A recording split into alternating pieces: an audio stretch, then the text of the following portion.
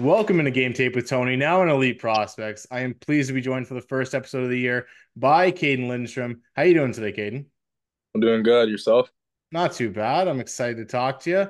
I know it's been a while since you've been on the ice, at least in terms of playing games. How's the rehab and everything going? Yeah, it's going pretty well actually. Just kind of getting the strength back and then starting to stick handle and shoot now. So yeah, it's coming along pretty well. So yeah. So how long do you think you're going to be out still? A few weeks, maybe? Yeah, probably a couple weeks, probably till about mid-February about. Yeah.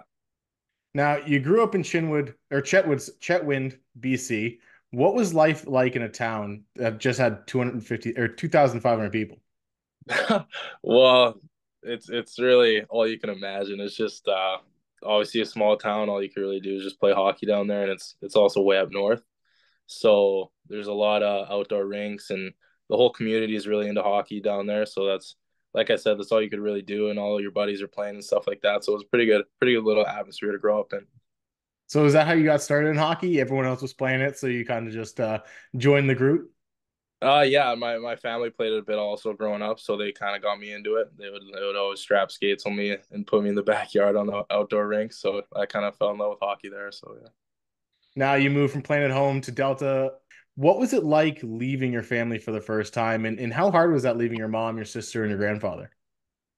Uh, it was pretty hard, honestly, but at the same time, I was ready for it. I kind of knew I had to go somewhere else if I wanted to do this. So it was definitely hard to leave them, but I still stay in close contact with all of them and stuff like that. So Now, was it weekly calls with your mom or quick calls every day? How often do you stay in contact with your family?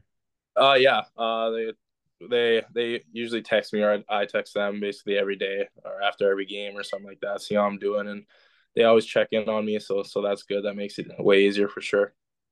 Now, the Bergen family, Mark, Karen, Miles, they've been a major influence on you. Right. How did that relationship start, and what has it meant to you? Yeah. So during the Team BC tryouts, I didn't have anywhere to stay for that. So I just planned on staying with them for about a week, and then all of a sudden it turned in. I stayed with them for the whole U17 year at Delta. So and I became like pretty close with them. They kind of took me in as their own and just kind of raised me almost as well just for that year and a little bit. So yeah, I definitely created a really strong bond with them. Now, your journey from leaving home then to now with the Medicine Hat Tigers, it's where you're having a wicked season so far, 27 goals through in 46 points through just 32 games. How are you feeling about your season prior to the injury? Oh yeah, I thought it was pretty good. Obviously, there's still tons I need to work on and stuff like that, so I can't look at it too well. But other than that, I thought it was pretty good. Yeah. Now, I'm sure you've been watching the Tigers and the team as you've been out with the injury, rehabbing, and everything. What is the thing that you've noticed that you can add to the team when you get back? And what do you think kind of is the missing piece for them? Oh yeah, just kind of picking up where I left off, and I'd like to add a bit more leadership when I get back there as well. And yeah, just the offensive game. And I also, when I get back, I also want to really create my or have my D zone a lot stronger as well. So yeah. Now, going through an injury, it's always a little bit tough. But what is the rehab process and just kind of the journey back to playing been like for you? And in terms of like, what have you taken away and learned from it? Yeah, you obviously learn a lot. Just taking care of your body, lots of mobility, different exercises you can learn in rehab, and then just different off ice things you can work on, like being a better leader and stuff like that. So yeah. Now, before we get to some of the game tape stuff, is there an NHL player that you try to model your game after? I don't try to really model my game after anyone. I just try and like be my own player, but I feel like I resemble like a player like Group A Hints. I feel we have the same attributes like good skaters, good shot, good skill, big centerman as well. So yeah. Now, every kid grows up loving hockey. Did you have a favorite team growing up? Yeah, for some reason I like the Washington Capitals growing up. I think just because of the Ovechkin era and all that. So yeah. Yeah, Ovi's an easy guy to cheer for when you Yeah, see him scoring 65 in a year. So exactly. now, maybe it is Ovechkin, maybe it's a different player, but when you get to the NHL in a couple years, hopefully, is there a guy you're really excited to line up against? Yeah, Sidney Crosby. That I feel like that would be pretty cool. Yeah, All right, let's get to some of the game tape here for you. yeah, Uh, let's do it. let's just kind of walk through this first shift. What was your thinking on a play like this where the puck kind of does get back up ice where you're at, and then you have obviously the power move to get to the goal? Yeah, so this play right here, my line mate St. Martin made a good back check and turnover there, and he ended up giving me a good pass, and I just kind of skating backwards, getting my feet moving so I could quickly beat the guy wide. I just kind of stuck my knee out and drove in, and then just ripped it. So Now, the power game is obviously such an important factor in your game. You're a big kid. What has that allowed you to do in your development as a hockey player? yeah, it's allowed me to do a lot. Obviously, just in the corners and stuff like that. It really helps being a bigger guy, and that's what the when the agility comes in as well, and the speed and the skating, to just to create more space for myself. So yeah. Now, like I said, you're a big kid. There's a lot of things going on the ice whenever you're out there. What have you kind of learned from guys on your team, some of the veteran guys, and developed as a player? Yeah, I learned quite a bit, especially last year, my first year. One of my line mates, Dallin Moline, he was a big help for me just coming up in the league, and yeah, he taught me a lot of new things that I didn't really know before, like being a better leader and stuff like that. So yeah, he was a big help for me. All right, this next clip I have for you here, it's a really nice play. Doesn't end up resulting in a goal, but it shows off a little bit of everything in your game, I think. So a little bit of physicality, rush up the ice, some good playmaking. Obviously, not every great play results in a goal, but on a play like this, what are you seeing on the ice going from the D end right to the offensive end? Yeah, so our goal is always just to play fast, move the puck up quick. So I think we all got back in the dice here and did a really good job in the D zone, and obviously we broke up pretty quick. And then just getting the puck on the far side there. I'm always looking to beat the guy wide and just kind of drive in. And then I seen St. Martin there for the tap, and so I just try to slide it to him there. So Now, as a bigger kid, physicality is obviously part of your game, not only with the puck but without. How comfortable has it, or how long has it taken you to become comfortable throwing hits in the WHL against some of these bigger, stronger guys? I was always comfortable with it. I just didn't really do it as much. I think this year I really showed my physicality more than last year. But yeah. Now, the WHL has got a lot of really good players in it. Is there a guy that kind of sticks out to you as one of the hardest players to play against? I'd say more last year. I say definitely Zach Ostapchuk was really hard to play against. I was always paired up with against him, and then Ryan Hofer was also a pretty big boy to play against. So yeah. All right, this next clip I have for you here, another good play by yourself. Uh, just kind of walk me through what you're seeing on the ice here and what you see as this play develops.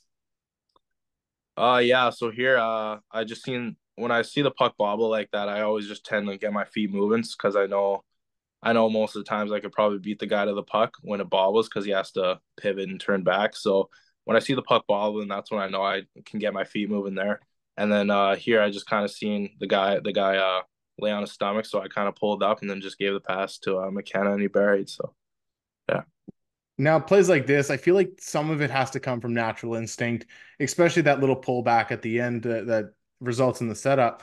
But how much video work are you doing in seeing these little things and trying to read tendencies from your opponents? Yeah, obviously a lot of video. We do a lot of video in Medicine Hat, but just also in practice, I work on stuff like that all the time in practice. I think that's where a lot of it comes from. So yeah. All right, this next clip I have for you here, it's a play where you end up driving up ice and getting an assist on it. What's kind of your mindset just going from that defensive side to getting this play up and getting that pass reception and then making a great play like that for the assist? Yeah. So here, obviously, it's like I said, playing fast and the D man moving it up quick is a big part of it. So when they moved it up quick, there, it kind of handcuffed me a little bit, but I just kind of stuck with it and just fought the guy out with my body and just I knew I couldn't get to the net, so I kind of pulled up and just looked and then made the backhand pass to Tyler there, and then he buried a nice goal there. So. Now, one thing I've really appreciated about your game is some of the little things like pass receptions and different things. Obviously, like you said, handcuffs you a little bit here, but you're able to maintain control and get going back up the ice and right into the offensive zone, right into the slot area. So, what do you do that works on those little things in your game, especially the pass receptions like this? Oh, honestly, it's just not quitting on the puck. I think I have a pretty good second effort on the puck, and yeah, that just plays like that comes with a lot of second effort plays. So yeah. Now, one guy on your team that you've played with a lot this year is Andrew Basha, another fellow draft eligible. What's it been like to go through the process a little bit together and kind of work through that draft year together? Yeah, it's been great. We're still keeping in touch right now. And yeah, it's been great playing with Basha. We're pretty good buddies as well, and we have really good chemistry, and we know what we want to do. We have similar goals as well, and I think that really helps us strive through everything. So yeah. All right, this next play here is something I always like asking guys, just because it's always a bit of a unique play, and it's a dying art, in my opinion, the backhand shot. You have a great play here to spin off the defender, and then you launch the backhand in there. How often are you working on things like your backhand? Uh, I mean, I tend to work on a lot of different shots, wherever it is, wherever whether it's on the ice or off the ice. But yeah, just something like that. I just kind of just had to rip it at the net there. I really had no other options. So yeah, just stuff like that is just comes from a lot of strength as well, just with the backhand. So yeah. Now, I'm sure you're in the shooting room, you're getting a ton of shots off every day. Is there one thing you tend to work on a lot this year, just as the draft eligible as a guy that's making his way towards the NHL and hopefully having a good long career?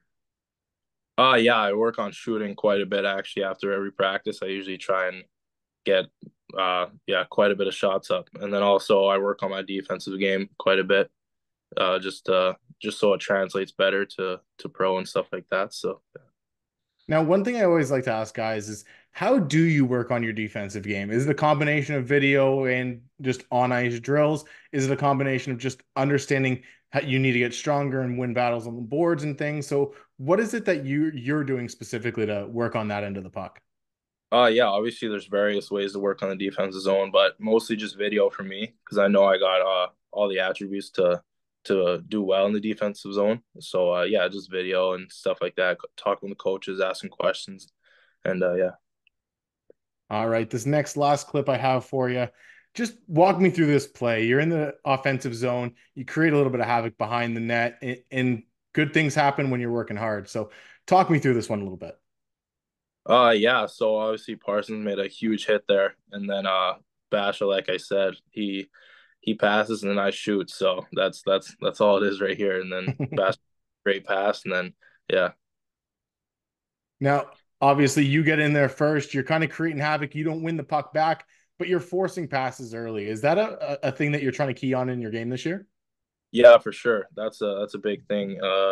Is our forecheck. So whenever we because we have a lot of speed up front and behind as well. But when we forecheck guys, they can't really do anything with the puck. So when we hound them like that, we create turnovers and create scoring chances like that. So Now, you've had a lot of stuff go on this year. It is your draft year. So, one thing I have to ask is how much attention do you actually pay to the draft and the rankings and all the different things that come out? yeah, I to be honest, I don't really pay much attention to it. I just kind of because wherever I'm ranked or whatever like that, I know what I need to work on. So yeah, I try not to pay attention to any of that. But you obviously see it everywhere and stuff like that. But yeah, just try and do me and just keep playing like I do. So yeah. Now, you pulled on the Hlinka Gretzky sweater this year for Team Canada. What was it like representing Canada? You've done it a couple times now. Oh yeah, it's great. It's honestly an honor as well just to put on that jersey. Growing up, you're watching the Hlinka on TSN and stuff like that, and then just throwing on the jersey and going out there and playing for a gold medal is just everything you ever wanted. So yeah, it just feels great. Now, here's my final hockey question before we get to some of the funner stuff, get to know you a little bit more off the ice. If an NHL scout asked you, why should we draft you? What's your answer going to be? I feel like there's not many big guys that can skate, and I feel I have a good skill set for such a big guy as well, and I can use my physicality, and yeah, stuff like that. All right. If not hockey, what career path would you choose? Would it be another sport or maybe something going to school for? Definitely football, probably. Yeah, yeah, I think Now, so. now it is the NFL playoffs right now and the Super Bowl matchup set, but who's your favorite team? I wanted Baltimore to win, but I don't really care anymore now that Baltimore's out, so it doesn't matter to me. Yeah. Yeah, I'm a Ravens fan myself, so that Yeah, makes me very happy. And yeah, I will do everything I can to pump your tires from here on out throughout the rest of the year. So thank you very much. yeah. Um, if you could picture yourself in a fictional universe, movie, TV show, something like that, what universe would you live in and why? Like a movie universe. Yeah, like Marvel, Star Wars, whatever it may be. Mm, shoot, probably Marvel. That'd be pretty cool. Yeah. Now, if you could go to dinner with any three people, dead or alive, who would those three people be? I'm gonna have to say I always say these three guys, but Michael Jordan, obviously, Muhammad Ali, and then we'll do Kobe Bryant. Yeah. It's a good one. I like all three of those guys. Now, do you have a hidden talent? Uh not I could not I don't think so. No, I'm pretty sure. Yeah, I don't know. That's a good one. I haven't really thought about that actually. What kind of music you listening to? Favorite artists or anything you like listening to? I listen to a lot of Drake, 21 Savage as well, and then I recently got into country, so Zach Bryan as well. So a little mixture of both. Yeah. Now, do you have a guilty pleasure song, something that maybe you listen to in the car on the way to the rink, but don't necessarily put on around the boys? Uh, I mean, not really. I kind of stick to my own things really, but there probably is one song, but I can't really think of it right now.